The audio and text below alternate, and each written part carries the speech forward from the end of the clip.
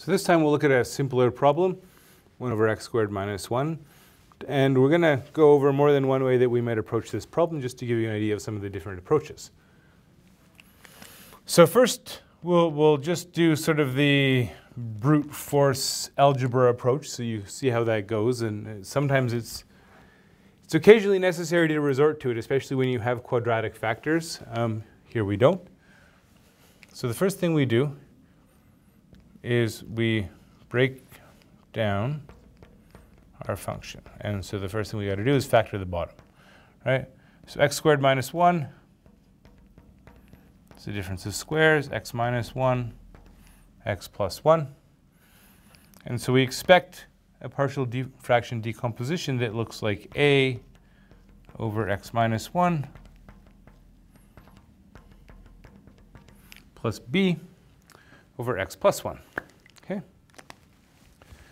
So what we can do is we can get a common denominator on the left-hand side. So we can say, a over x minus 1 plus b over x plus 1 is a times x plus 1 plus b times x minus 1 over x minus 1 times x plus 1.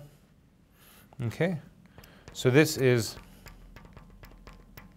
a plus b x, and then it's a minus b is a constant term, times 1 if you like, divided by x squared minus 1.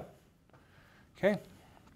And now, of course, this is supposed to be equal to 1 over x squared minus 1.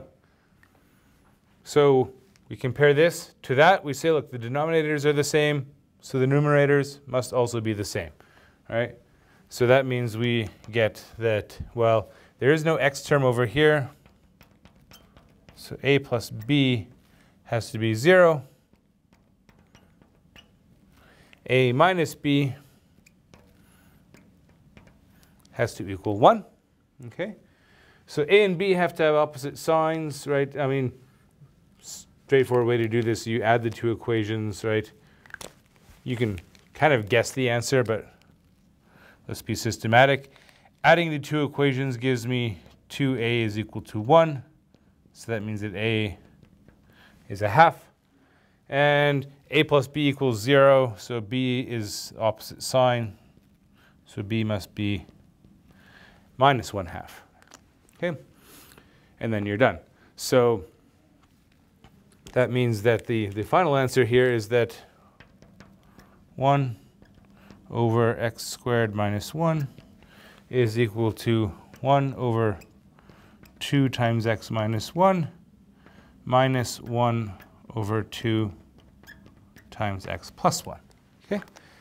Now, that's one way to do it. We're going to pause here. We'll come back. We'll show you another way to do the same problem.